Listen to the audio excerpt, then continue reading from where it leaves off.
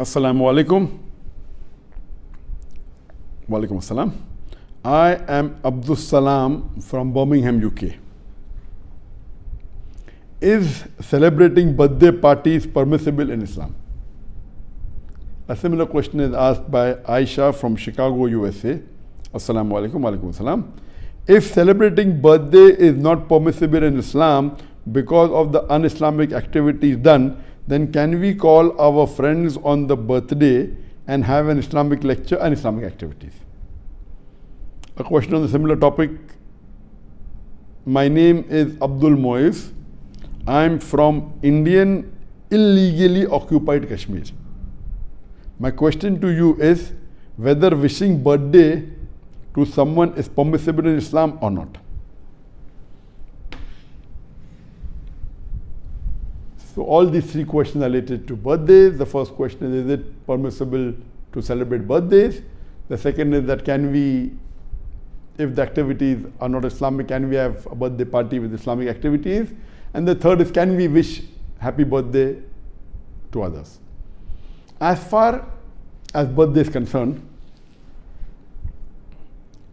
our beloved Prophet ﷺ said that there are only two festivals in Islam.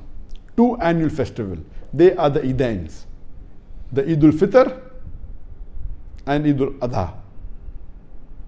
The first is after the Ramzan ends, that Eid al-Fitr, and the second is Eid al-Adha, that we have the Eid of sacrifice. These two are the only Eids that are annual Eid is there, that is permissible to celebrate. And the Prophet also mentioned that the weekly Eid is on Friday. So the 1 weekly Eid and 2 annual Eid.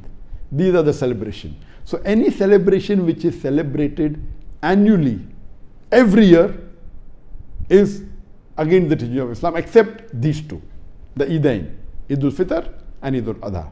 That's the Eid al-Nahar, the Eid of sacrifice. Birthday is more of a Western culture, and people celebrate it. It is not an Islamic culture, and it is against the teachings of Islam. So therefore, it is not permissible. Any celebration which is done on an annual basis, whether it be wedding anniversary, whether it be Valentine's Day, whether it be Mother's Day, or whether it be Teacher's Day, all these type of days or annual celebration, except for the 2 Eid, are not permissible in Islam. If you have a normal party for graduation, no problem.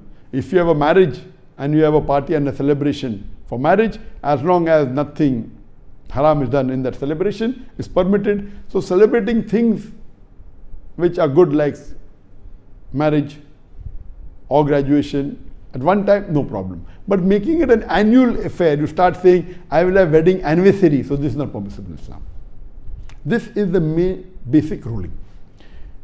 There are other reasons why it's not permitted. Many of the things that is done on birthday, it is against the teaching of Islam. If you go back to the history of this birthday cake, how did it originate? We come to know it is from the time of the Greeks.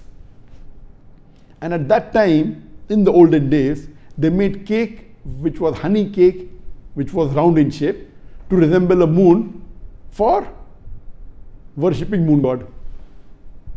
It was round honey cake resembling a moon, and they put candles on it.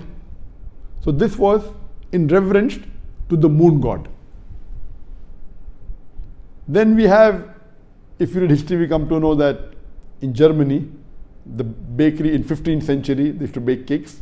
It became common. Then you have in the Roman history and so on and so forth. Today, they put candles, and depending upon how old are you, if you're 10 years old, they put 10 candles. If you're 20 years old, they put 20 candles. Or sometimes they put one additional candle to say that you're going to spend one more year. And there are many cultures, there are many ideologies, many superstitions. Then people, they wish and then they blow the candles. Though people talk of being hygienic, normally when you blow the candle and you blow on the cake according to research, when you blow on the cake has 14 times more germs on it before it was blown. So imagine we talk about hygiene, but we blow the candles kept on the cake, and there are germs going onto the cake, and we serve that cake to everyone. We talk about hygiene, talk about science, but this is all unhygienic. There are various other activities associated with birthday which may be haram. For example, today most of the birthday parties, they involve music, which is haram. They may involve dancing, which is haram. There may be obscenity, which is haram. So many activities involved are again the teachings of Quran and Sunnah. But the basic thing is celebrating itself is haram. Second reason is because activities may be haram. The question posed is that what if we do not have any haram activities and we have a birthday party and give an Islamic lecture? Is it permissible? Giving Islamic lecture is good. You can do it any time of the year, on any day of the year, but specifically selecting that I was born on this day, 19th of September, and I will have an Islamic lecture because I was born on this day, this again is not permissible. Having Islamic lecture any day is permissible, but having every year only on that one particular day, it is not permissible. Furthermore, many a times birthday celebrations involve celebration of spiritual leaders, of messengers, like Jesus Christ, peace be upon him. This leads to shirk. It may involve celebration of celebrities, of famous personalities. This leads to hero worship. All this is against the teaching of Islam. Regarding the last question, that is it permissible to wish someone happy birthday when celebrating birthday itself is not permissible? So where is the question of wishing someone happy birthday? Normally, when a person is born on a particular day, the lifespan of every human being has already been determined by Allah subhanahu wa ta'ala. In fact, when a birthday comes, he is going to live for 1 year less. So is it a point to celebrate or is it a point to mourn? So there is no concept, it is illogical that you are wishing someone a happy birthday because he has become 20 years old or 30 years old. In fact, he is going closer to his grave. Irrespective whether he is going closer to the grave or not, celebrating birthday per se is not permitted in Islam. Whether, even if it includes activities which are Islamic, celebrating per se is not permitted. And as I mentioned earlier, that with most of the birthdays that we have today, it is associated with shirk, associated with un-Islamic activities, with music, with dance. That's the reason my advice to the Muslim brothers and sisters, to the Muslim children, is that we should stay away from such cultures which are against Islam, against the teaching of the Quran and the Sunnah, and we should not celebrate these annual events which is not part of the Islamic culture and Islamic teaching. Hope that answers the question.